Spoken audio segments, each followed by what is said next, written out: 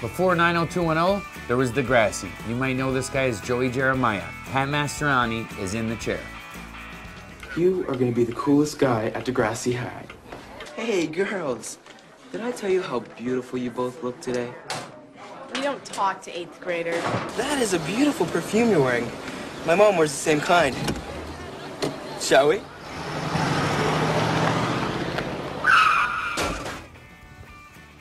Hey, Pat. Hey, Rob. How are you, buddy? Good, good. I'm excited. This is great. For sure, man. We're going to clean you right up. All right. Take a seat, buddy. Well, in case you haven't noticed, it's been about 20 years since I've been in a barbershop. Yeah. So I've actually, I've been actually looking forward to doing something like this for a long time. So, well, I think we'll shave you down, give you a nice head shave. Okay. And we're going to shave under here. Perfect. We'll leave the beard, right? Leave the beard. I'm trying. It's good. It's good. A little Looks patchy good. right now, but Looks good. I'm digging it. Pat is a great guy. He's down to earth.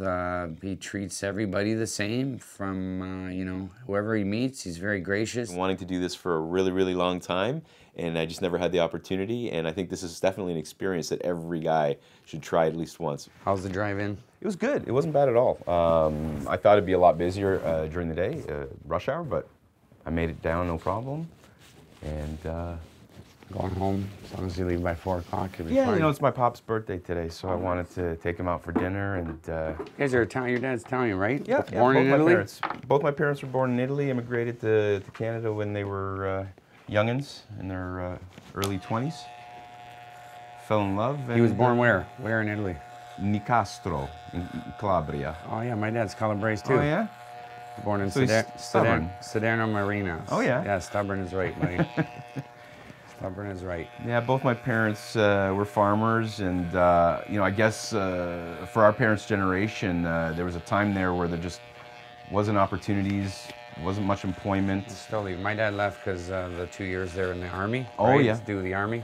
Yeah, I think that's another reason why my father left at age 18. A lot of them did. They didn't want to do 2. I think it was a year or 2 years they got to do. I think it's gone now.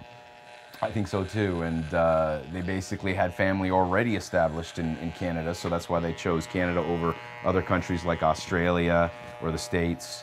Yeah, my family too. New York, Australia. Yep. The boats went 3 ways, 3 directions, I said. Yep. One to New York, one to Canada, one to... my grandfather came in Pier 21. That's the ship he came on. That's his passport picture. That's his ticket. That's the ship. We have a lot in common. We had family members both came in on Pier 21 in Halifax. Oh, it's amazing that you have all that history. I actually visited Pier 21 in Halifax about 5 years ago. My wife's parents also came in at Pier 21. Yep, back in the 60s. And That's nice there. It was just really, really nice. I photographed and filmed as much as I could so that when I came home, I could show my parents and say, do you remember this? Do you remember being here? Do you remember being quarantined? Because there was a big fear of, you know, people bringing in certain diseases or whatever. And I remember my dad saying, you know, they gave us like Wonder Bread as food. And yeah, nothing much there. And then no names, and that's where the term wops came from, without papers. Without papers, and munja cake came from the saying is, look at these people, they eat cake, but it was bread. That's it, munja cake. Munja cake. And so yeah, it was a really nice experience for me and my wife to go and see that.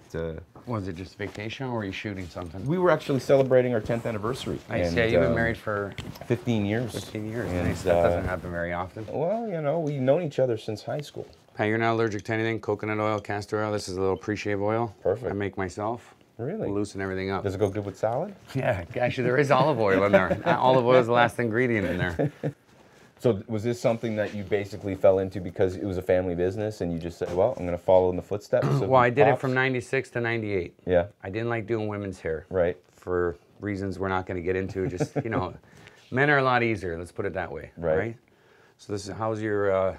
My pain tolerance is good, no worries. Is that all right? Yeah! No, I'm kidding, that's good, that's good. We're going to put pan on there, and then we're going to get this all nice and heated up, see? Perfect. There. Opening up the pores, obviously. That's it. That's exactly what we're doing there. You could do, so maybe a new role for you right here, I buddy. think so. You can do Italian. I look the part. That's it. It must be an Italian thing, because I worked for my father's construction company for almost over 10 years. Well, you just said it, buddy. Hair, construction, or butcher. Yep. Go on, sorry. I just, you know what? I grew up with it. My dad would come home smelling like asphalt and diesel. That's it. I was a kid, and I just thought it was such a manly man thing to do. And My grandfather's a tile man. Yeah. Tile man, built his whole house. It's a lost art because nobody wants to do manual labor anymore. Everybody wants to sit at a desk. We have the same traditions. We grew up the same. Our parents came to Canada for a better life. And we appreciate that, and we made the best of it and try to make them proud as much as we can. It's definitely a lost art, and it's amazing that a young guy like Rob wants to save it and keep it around, and keep people like me to experience it. So you coming to Comic-Con this year? Absolutely. Niagara Falls Comic-Con, Hamilton Comic-Con. I love them all. You're a big comic collector, aren't you? You know what? I fell into it again after about 5 years ago. You know, it was something I did in my childhood, and I think we get to that age where you want to reminisce nostalgia period in your life, and comic books, that's just something that just reminds me of my youth. Would you say you had an expensive one? You had a limited edition or something? Well, I mean, it all sold? started out with the junk. You know, you went, you grabbed comics. you grabbed your old box from the cellar, and you found what you had, thinking you were going to retire, and then you realize you just have garbage. Yeah, and then you realize there's the guy from like the live version of the Simpsons comic book guy tells you there's a bend in this and it's worth nothing. Worth nothing. Yeah, and then I just started meeting people in the community and other comic book dealers and sellers and collectors, and you just listen and you learn. And I started going to comic conventions because, you know, Degrassi is now part of Canadian television pop culture, and I got to meet more and more people, and all of a sudden I'm starting to collect books, and I'm finding collections all over the city and buying them up and selling them and trading them and meeting more people in the community, and I was really enjoying these people that I was meeting and becoming friends with. I go every year. I love it. I love it too, and my holy grail is Amazing Fantasy 15, first appearance of Spider-Man, which I was able to pick up a few years ago. What's that worth? Now it's probably worth about $23,000. Whoa! But I didn't. Condition? Yeah, it's in pretty good condition. What do you got? It locked up in a safe? It's in a safety deposit box at the bank. Wow! And you know, it's something that I didn't buy. What number is on that one? What number? Oh, you mean grade? Yeah, no, like, is it an early Spider-Man? What's in the issue? Well, what makes it so expensive? Well, it makes it so expensive because it's the first appearance of Spider-Man ever. Oh, it's the first appearance, just like the Wolverine there on my poster. Exactly, the Hulk 181, issue 181 is the first appearance of Wolverine. That one's not 23 grand, but it's getting up there, I think. Yeah, no, I think, you know, people our age are looking for things that represent their youth, or they wanted something when they were a kid that they obviously couldn't afford, and now we're part of a generation of people trying to regain their youth or revisit a past experience. The 80s are coming back, buddy. Absolutely. When did Degrassi start? What year did it start? 90s? I think we started in '85, dude. Yeah, see?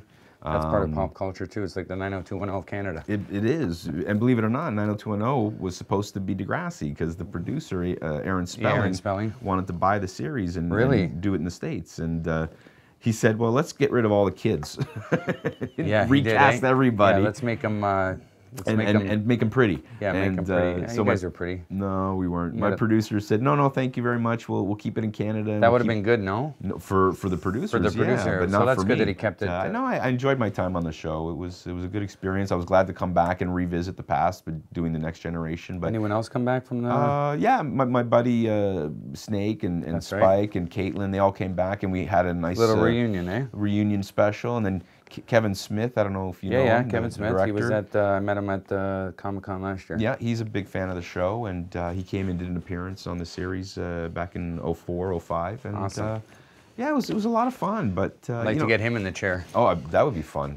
He doesn't look like he gets many haircuts, though, Kevin said. I was going to say, what are you going to shave, his chest? He don't look like he gets many haircuts. Well, maybe I'll put a phone call into him and see if he'll come out. I love the ambiance of this place. It definitely felt comfortable, cozy, like a man cave, manly man room.